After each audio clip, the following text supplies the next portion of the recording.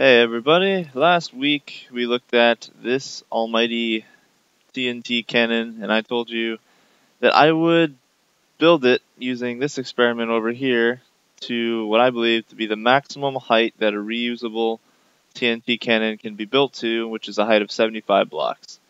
And so, let us visit our new giant ass TNT cannon. So this is the prototype, the first one actually that I built. And I mean first one because that's the other one over there. But basically, this block thing on the sides, these little fins here, they're blast shield, so any failed shots don't destroy my circuitry. The blast chamber does go all the way up, 75 blocks high. And the only problem is that there's a lot of, see these pairs of inversions I marked each pair with 2 gold blocks and 2 silver blocks on this side just to count them. And I think there's like 13 or 14 different pairs. So like 14 times 2 is 28, 13 times 2 is 26. So that's how many repeat delays there should be from the bottom from the top. And I don't even know how many there is. There's like 2, 4, 6, 8, 10, 12, 14, 16, 18, 20, 22, 24, 26, 28, 30, 32, 34, 36. So 36 tick delay, I guess, from the top to the bottom. I was thinking 13 pairs. That's probably where I got it from, or whatever. Anyway, trying to set up repeaters was massive, like so. It was just so massive off the structure, and looks really nasty. But I decided to do one side and grind it out, so I did. And I tried testing it by putting one up here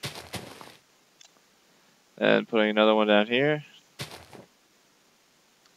And if my theory was correct, they should both blow up at the same time. And shit. Let's get us a button.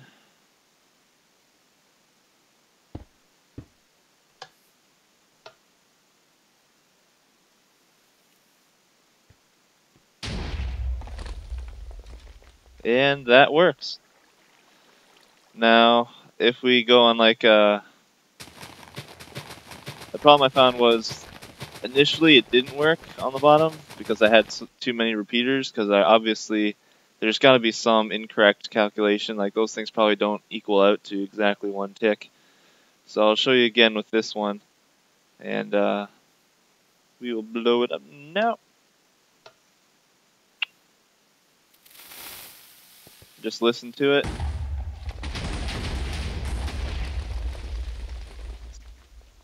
Because that side isn't set properly, but yeah, it doesn't work. Just trust me on it, it doesn't work. They don't blow up at the same times on their intervals. And so I said, fuck it, there's got to be an easier way. That's when I realized that this was possible. Redstone can go back and forth through blocks if the blocks are glowstone. So like redstone current can go diagonally through, like, so it could go vertical, yeah, so fuck. And I'm sorry, I'm just so tired right now. But I gotta get this video out because I just spent an hour and a half, 2 hours testing my new cannon just to make sure it's perfect, and I need to switch out a few things. So anyway, this is the new model of TNT cannon. As you can see, it sort of looks like a sword. I tried to build it so it looked like a blade. So it's like a giant sword cannon. I don't know, I thought it looked cool. There's a set of repeaters on each one of these, and they're both set to 1 tick, so it's just 2, 4, 6, 8, 10 ticks. So theoretically, the ones at the top should be 10 ticks delayed, or the ones at the bottom should be 10 ticks delayed from the ones at the top to allow the electricity to travel up here before it detonates the ones at the bottom first. So here we have 1 tick delay. So the bottom should be a 11 tick delay. So we have 4, 8, 12, 13, 14. We have a 14 tick delay. So obviously something is a little haywire on here, but I've tested it because I calculated what it should be, and then it didn't work. I had to add a bunch of ticks going back down, and it works now. So without further ado, I will show you my lovely TNT cannon. And it is set to detonate itself because I have this area down here. So everything is lovely. And the reason why it's shaped like a sword is because I had a huge explosion by accident and it blew up a lot of my cannon. And because it blew up a lot of my cannon, I needed a bigger blast shield. So then I extended it out to like here, but then I thought, nah, I probably won't need it. I'll do it like the shape of an explosion. And then I thought, why not make it into something cool, like a sword? And there we go, a sword. Alright, and our lovely TNT cannon is loaded with 598 shots of TNT in the blast chamber. Oh, baby. And I just noticed that on the mini-map itself, it looks like a sword. There's fucking bats around here somewhere. Anyway, we're gonna see how nuts this bitch is.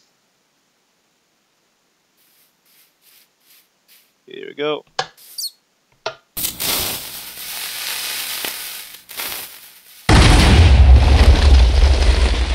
Yeah, prepare for lag. Oh.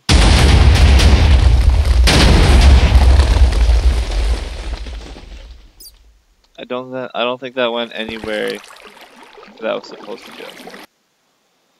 Okay, I've reloaded this bitch, and I'm gonna try to fire myself out of it this time, just to see how much force it actually has, since we can't tell because of the TNT. It lags so hard.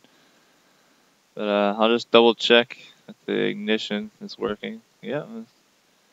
So I don't know why it didn't ignite like that last time. Probably because it's fucking glitchy. Okay, I gotta fly like a mad fucker to get there in time. Let's go.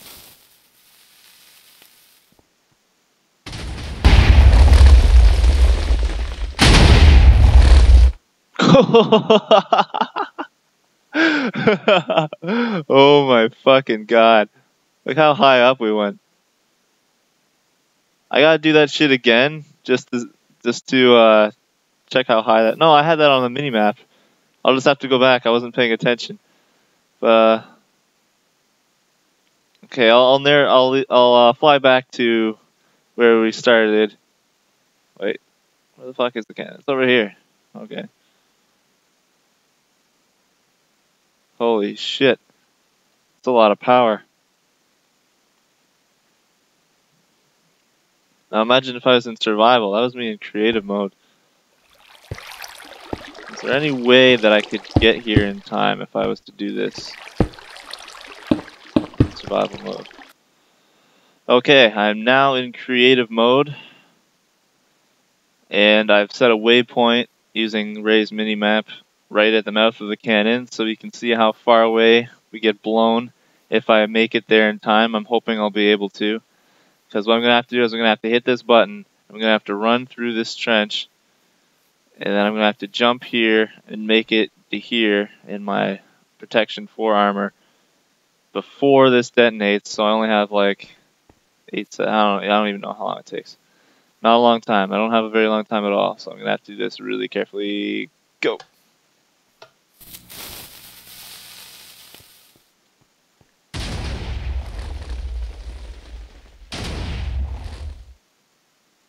Oh, what's that? About 800 and some meters up. Oh, shit. Oh, shit. Here come the clouds. Oh, shit. And escape. Oh, escape.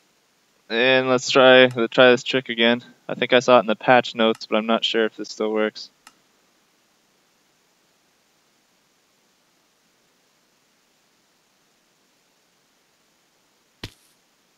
Haha. Look at that, about 200 and some meters away. See if it renders up over here. Okay, that just about rounds everything up, and I really hope you guys enjoyed this cannon video, and I think it's probably one of the craziest cannons I've ever seen. In fact, I think it's the craziest cannon I've ever seen, and it makes me that much happier that I designed it entirely myself. And it took a lot of effort going from various different stages, such as putting down 6,000 billion repeaters and setting them all to 4 ticks, and building multiple cannons and all sorts of shit, all the testing that went into it, the inspiration for it all in my little redstone world here. And thank you very much for watching, and I'll see you with another video eventually, maybe next week, maybe eventually. Probably.